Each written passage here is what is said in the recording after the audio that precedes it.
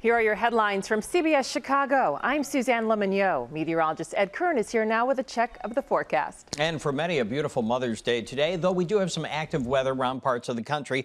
Areas in blue you're looking at, places where we could see thunderstorms pop as we go through the day for today.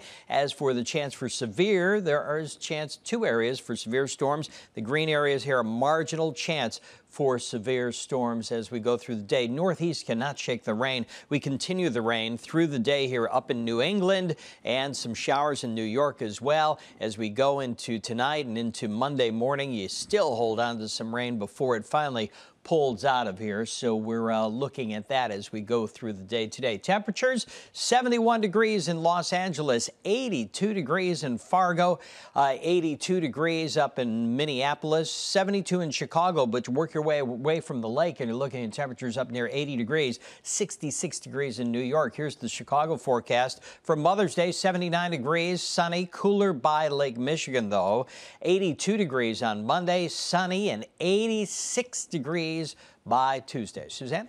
Thanks, Ed. A special brunch celebrates moms with babies in neonatal intensive care and the kind folks who help them. This was the Thanks a Whole Brunch event at the Hard Rock Hotel. It's hosted by the Jackson Chance Foundation, named for a little boy who was born 10 weeks early and passed away from medical complications. Jackson's mom, who created the foundation, says it's her way to thank the staff at Lurie's Children's Hospital for their profound work. I had 2 babies who were in the NICU, and the nurses, the doctors, the therapists are so wonderful and take care of the babies when we can't be there, so we're just so grateful for all of them.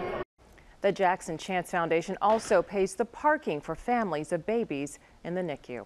Now, when it comes to Mother's Day, loved ones are shelling out more than ever before. The National Retail Federation estimates that U.S. shoppers are spending more than $23 billion celebrating moms this year.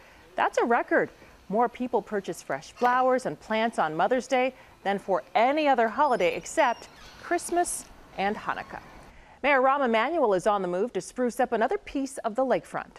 All right. Awesome. All right. The mayor helped break ground in the 2400 block of North Lakeshore Drive. It's part of the next segment of the lakefront trail separation. Some runners even stopped to look at the sketches for the new plan. The project will create a trail for cyclists and a separate trail for walkers and runners. We say congratulations to the new graduates from City Colleges of Chicago. Smiles all around during the ceremony at the UIC Pavilion. 1,800 graduates earned their associate degrees. There are 7 City Colleges of Chicago. Oprah Winfrey also offered her advice to graduates.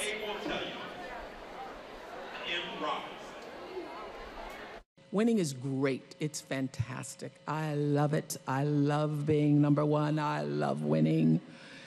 But it's the times when things go wrong, when you fall or fail, that you're actually going to learn the most about yourself. Winfrey delivered the keynote address to Agnes Scott College in Decatur, Georgia, and she ended the speech acknowledging that nobody makes it alone and that the graduates should find a way to nurture themselves. Now for the very latest headlines anytime, day or night, head to CBSChicago.com. I'm Suzanne Le Mignot. Have a wonderful day.